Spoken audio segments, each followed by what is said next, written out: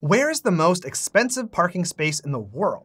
The answer is New York City, but I suppose I should explain what I mean when I say parking space. I'm talking about a space in either a publicly accessible parking garage or lot, or on the street. I'm not talking about how much some people pay to park a car in the parking garage of their condo or something like that.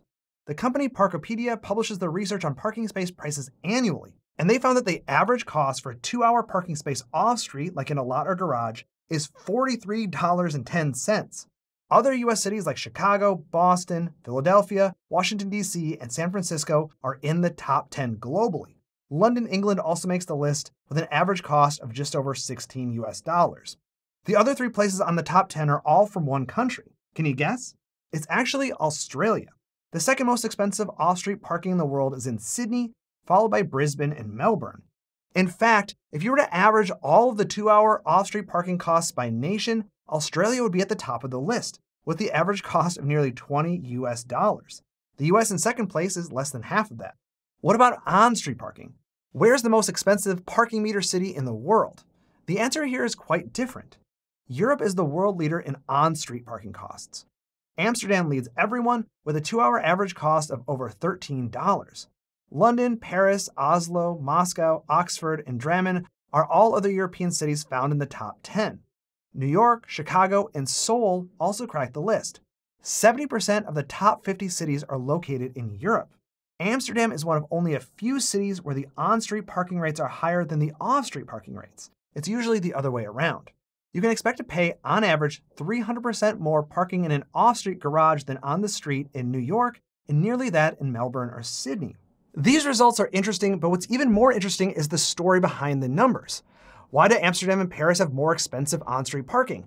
Why is parking so expensive generally? And is there an optimal price to charge for parking?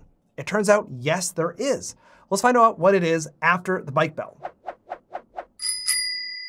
Parking in New York, as we established, is expensive. Here's the website Best Parking, which shows the price of parking lots and garages. And here in Manhattan, you can see some pretty eye-popping prices. Remember that $43 was the average, so there are some garages that are quite a bit higher. And the prices that you see here on Best Parking is the hourly rate. And that $43 number is for 2 hours. So why so high? This is going to be a theme, but it all comes down to economics, to supply and demand.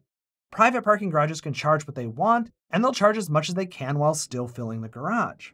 Why is there more demand for parking and less supply for parking in New York City compared to every other city in the world? Well, as it turns out, New York City is in the United States, a country filled with cars. Even in the densest part of the biggest city in the US, 22% of households own a car. The number is even higher in the outer boroughs. 83% of all households on Staten Island own a car, and lots of people commute from the outer boroughs and beyond into Manhattan. And despite the best rail access the US has to offer, lots still use their own cars. Lately, traffic has gotten even worse. According to one measure, car ownership spiked over 200% in 2021 due to people giving up on mass transit during the pandemic. Parklets for outdoor dining and new bus lanes have eliminated parking spaces at the same time. Available on-street parking spaces in the city are rarer than ever, and residents have to pay anywhere from $400 to $700 a month for a dedicated spot in a garage. So there are a lot of cars, but the dense central city doesn't have a lot of parking spaces to accommodate all those cars, so parking is high. This dynamic plays out in other US cities, just to a lesser extent. Seemingly everyone in the Chicago area has a car, for example, and expects that they can drive it right to Michigan Avenue. They just have to pay for the privilege. What about Australia? Is it the same phenomenon? Pretty much. 91% of households in the country have access to cars, but the central business districts of places like Sydney are quite dense, without much space for parking cars. Prices reflect that. That's off-street parking, but what about on-street parking? Why is on-street parking so much cheaper when compared to lots and garages? You think that on-street parking might be more expensive as there are comparatively fewer spaces available. There are lots of uses for that curb space. Loading zones, bike lanes, bioswales, bus lanes, and other uses all compete for that space. Why doesn't supply and demand work here like it does in off-street situations? The simple answer is, while a substantial portion of off-street parking is owned by private entities, just about all on-street parking is managed by local governments. Now I say just about because cities can't cede management of their parking meters to an outside private entity. Chicago leased its 36,000 meters to a company for 75 years. That company paid $1 billion for the privilege, and 15 years later has already recouped their investment. They did this by raising parking prices closer to market rate. Now Chicago is the only other city besides New York in the global top 10 list of on-street parking costs. Basically, if parking is managed by a local government, they don't price the parking according to the supply and demand equilibrium. Street parking is different because it's a public space, and the public can decide to have lower parking prices. Local businesses in particular argue for cheaper parking to attract patrons. They're competing against the Targets and McDonald's in the suburbs, where ample free parking is basically a given. Cities like Amsterdam have higher on-street parking than off-street parking because residents have decided that it is important not to subsidize car use with below market rate prices.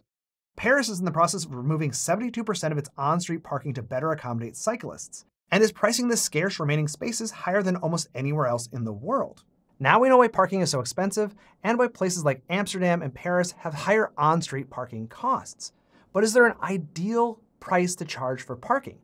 Well, that just depends on what your goals are. There are actually a lot of urban problems related to parking, like traffic and economic development, and different parking prices can solve different problems. For example, a large amount of traffic in central cities comes from people circling the block looking for an empty parking space. Planners call this cruising. A 2007 study of New York City streets found that 45% of traffic was drivers looking for a place to park. A 2005 study of Los Angeles found that number was 68%.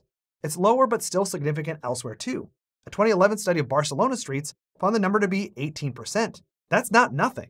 Let's say that your parking pricing goal is to reduce overall traffic. How do you set the correct price? The tricky thing about setting a parking price that ensures that there's always one free space is that demand changes throughout the day. If you set the price too high in the early morning, nobody will park there, and that's just a waste of parking spaces. Ideally, parking prices would change as demand changes to optimize parking usage. That's what San Francisco tried in their pilot SF Park program. They installed sensors at every meter to determine if a car was parked there or not, and they adjusted parking prices over weeks and months to ensure 60 to 80% occupancy. They created 3 times with 3 different pricing points: before noon, noon to 3 p.m., and after 3 p.m. Initially, all parking was set to $3 per hour. After analyzing the data that came in, the prices before noon dropped, they significantly increased during the peak period, and they dropped just slightly after 3 p.m. They achieved their occupancy goals and cruising was cut in half. A study of SF Park noted that variable parking pricing like this are a poor man's congestion pricing, and can be a way a city can slowly get to full congestion pricing. Congestion pricing is when a city charges a toll to enter the central city with the goal of reducing the number of cars there and improving traffic congestion. It turns out that making it expensive to park can have some of the same effects. Like I mentioned before, business owners are often advocating for lower parking prices or simply free parking to attract patrons. But as Shoup puts right on the title, there's a high cost of free parking, and it may not be the best economic development strategy. The cost most relevant to business owners is turnover. Parking meters discourage people from lingering too long. Areas with free parking see cars stick around longer. Sometimes they're taken up by employees, leaving precious few open spaces for customers. I did my own parking study a year ago, and it backs this up.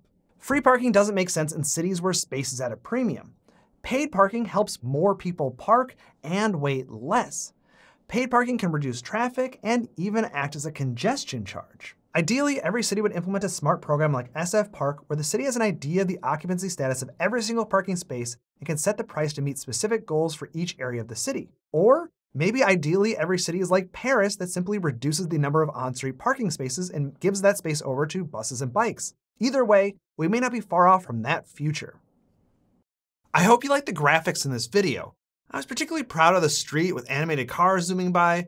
I made those illustrations and animations myself with skills I learned from classes on Skillshare.com. The great thing about Skillshare is they have so many great classes taught by experienced instructors. You just know that you're going to have a great experience, and it really beats hunting down random tutorials elsewhere. If you're a total newbie to Adobe Illustrator and you'd like to learn how to do some of the graphics I do, I'd recommend checking out the Adobe Illustrator Essentials training by Daniel Scott.